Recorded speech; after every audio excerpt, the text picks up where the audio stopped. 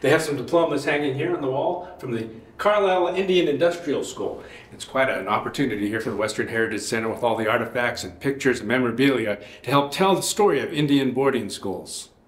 It is kind of gut-wrenching when you look at the handcuffs and imagining children having to wear these. Cecilia Gavinsky is the collections manager at the Western Heritage Center.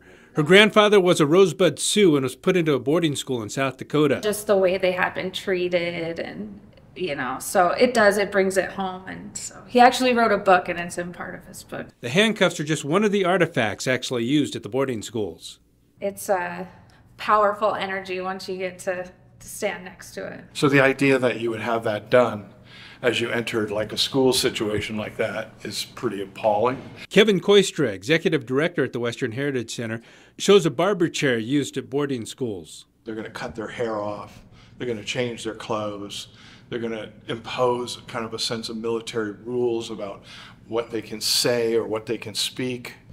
Can they dance? All of these things are supposedly good for them to eradicate all those elements of their own personal cultural backgrounds. The traveling exhibit does show some celebrations, such as Olympic and professional athlete Jim Thorpe, who played football at the Carlisle Indian School in Pennsylvania.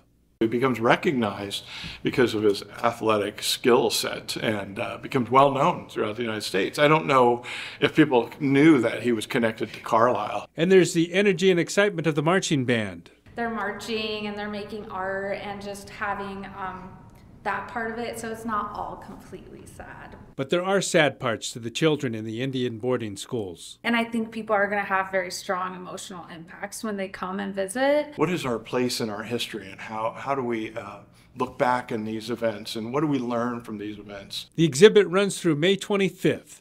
In Billings, David J., MTN News.